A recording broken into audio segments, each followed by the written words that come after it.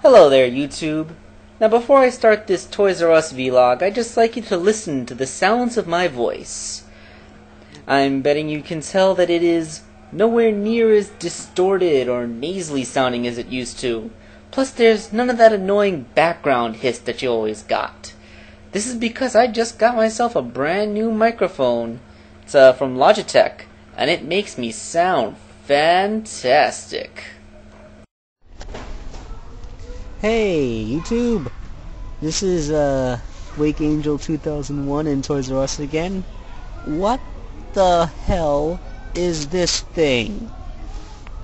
They call it Bigger, Badder Buzz Lightyear. What it basically is a giant robot mech for him to ride.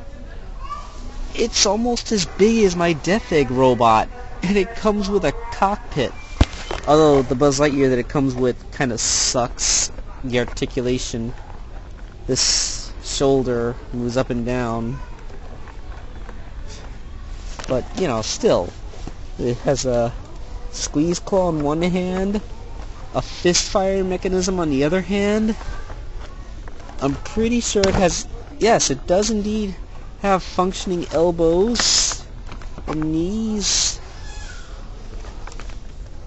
I mean, it's $35, but this is so close to already being a Death Egg robot, it's not even funny. I mean, it even has big old feet. Like, wow. Oh well. I probably wouldn't have used this to make a Death Egg robot anyway. It's too square and too expensive. But, wow, the coincidence just can't be ignored. Hey, check it out.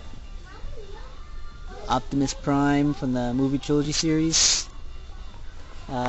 Featuring on a deluxe size Optimus with his trailer.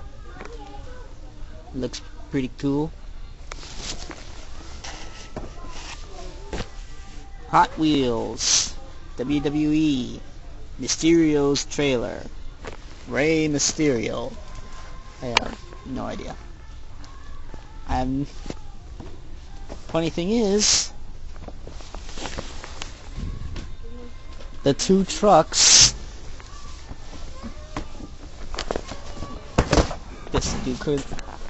The two trucks are exactly the same size.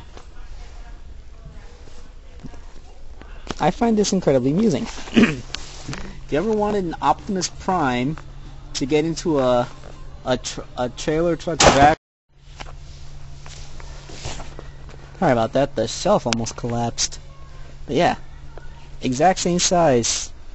You ever wanted Optimus Prime to get into a drag race with Rey Mysterio? There you go. Nyuk nyuk nyuk.